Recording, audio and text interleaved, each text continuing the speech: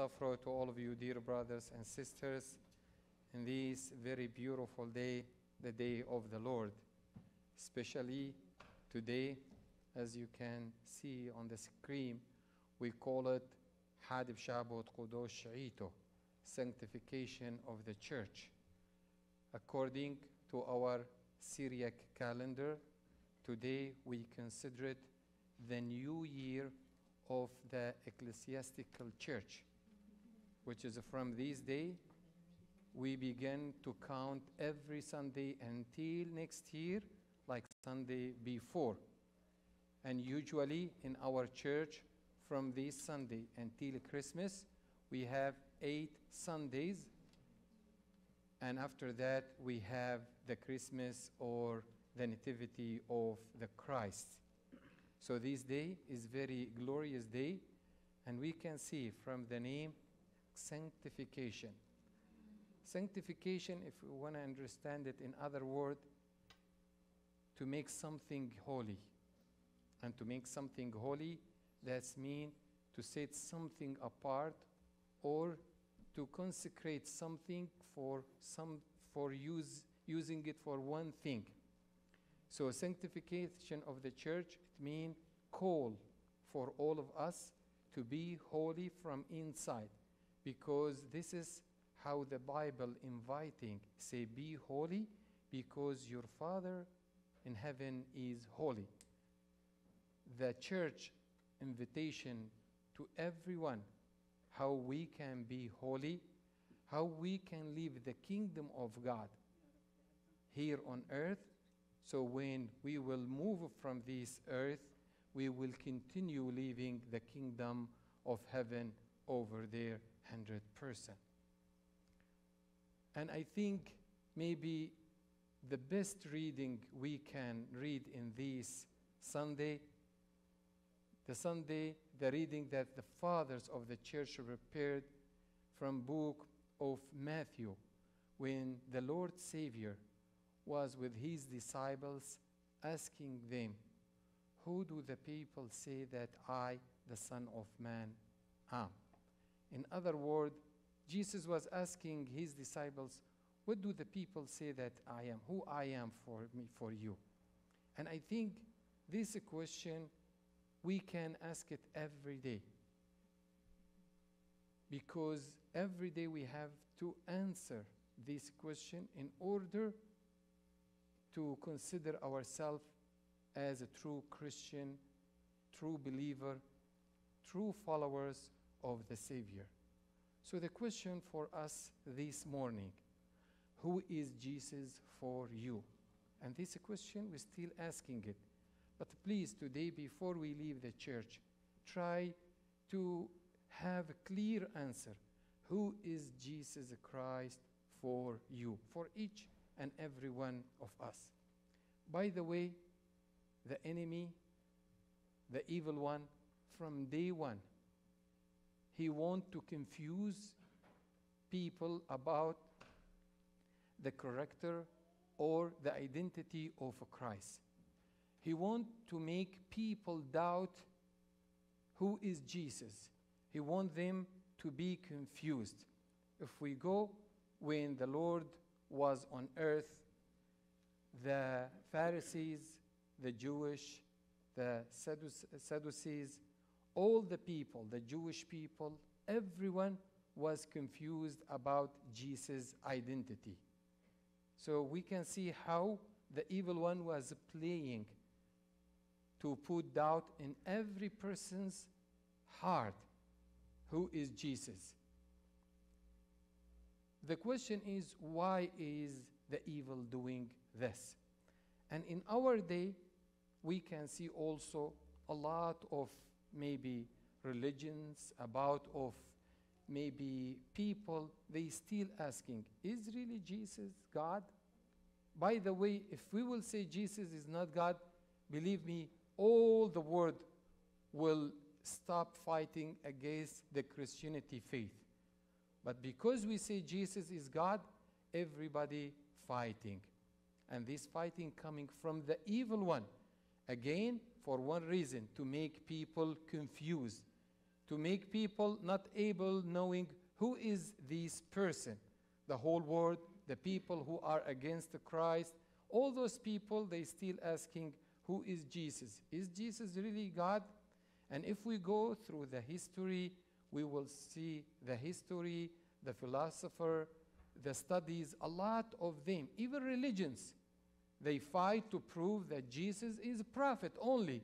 He is not God. He is not a true God. He is not incarnate God. Because it's very hard to believe God become a man, has a flesh like you, like me.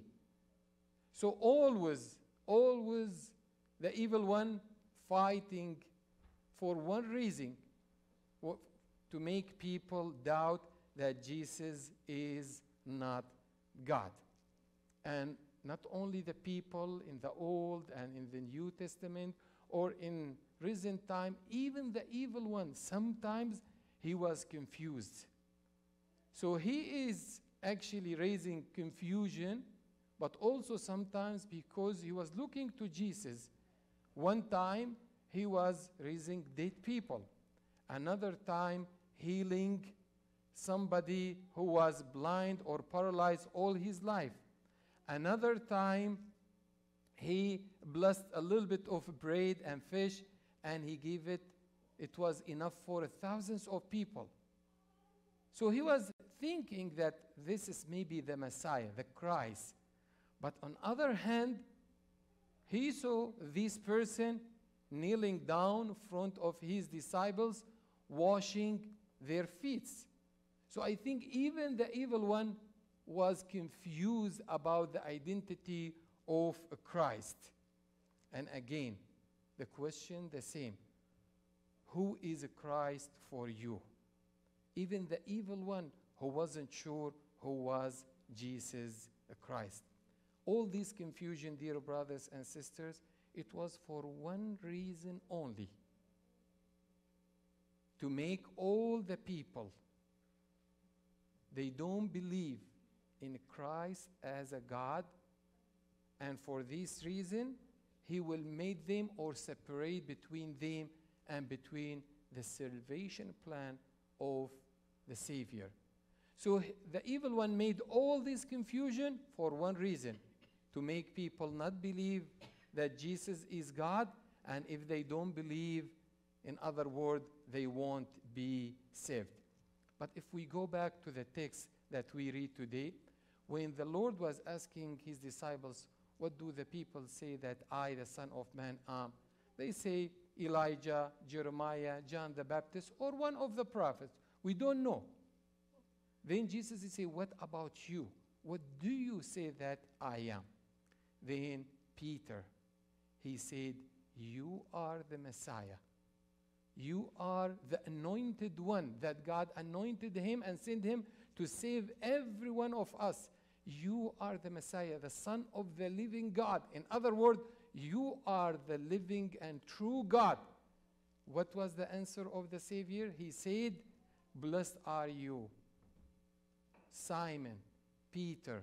In other words, rock.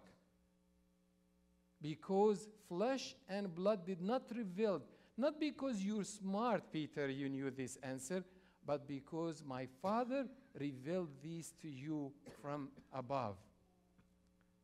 If we will go back to what I was just saying, the evil want to make people confused about the divine nature of Jesus. But when Peter said that this is God, this is that you see the incarnate Jesus, he is God, the true God, the living God, right away the Lord told him, you are blessed. But be careful. You did not know this fact because you so smart, Peter, but because the Holy Spirit, because my Father from above revealed this to you.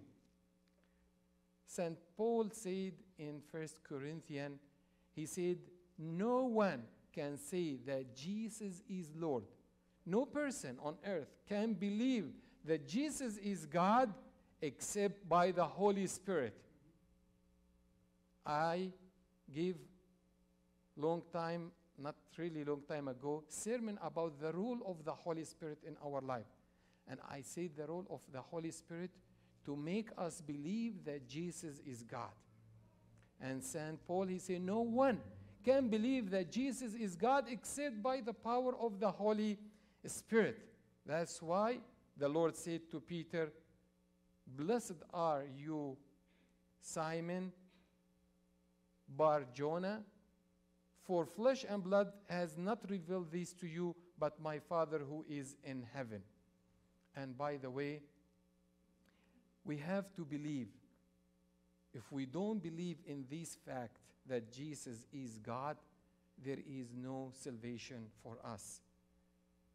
The Lord said in book of John, he said, this is the eternal life.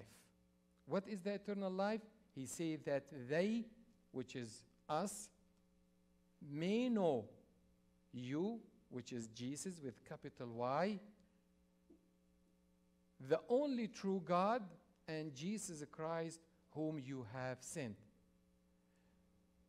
In other words, there is no way to believe without the Holy Spirit. But unfortunately, we refuse to accept this knowledge. That's why the book of Hosea says in the Old Testament that my people are destroyed for the lack of knowledge. A lot of time we think that Jesus is a good person, Jesus is good prophet, Jesus is good teacher, Jesus was good man, he did everything good. All this is not enough. Because if Jesus is not God, we don't need him anymore in our life. There was a good teachers, there are good teachers in the history, good people. But Savior, there is only one, who is Jesus Christ.